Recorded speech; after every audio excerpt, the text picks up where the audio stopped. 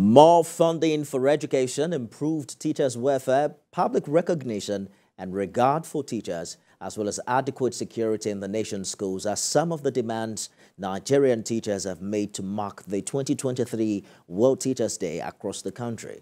The teachers who gathered across the nation for the celebration called on government at all levels to address the shortage of teachers in schools by recruiting professionally qualified teachers. The students lined both sides of the road leading to the school to appreciate past and present teachers as they arrive.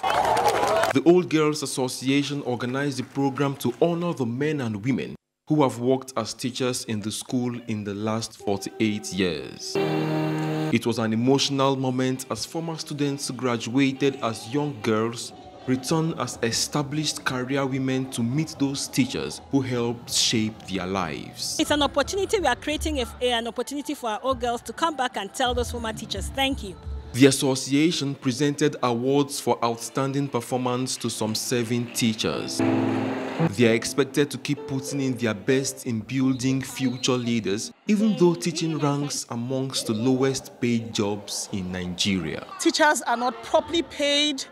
The teaching education sector is not properly, being celebrated. So it's exciting that the old girls of the college are actually doing this. And I sincerely like what is happening right now. The teachers are confident that they would enjoy greater rewards for service in the current political dispensation. Thank you. But beyond the monthly salary, teachers say true fulfillment lies in the knowledge of their contribution to nation building. If I still have another opportunity, I still want to be a teacher.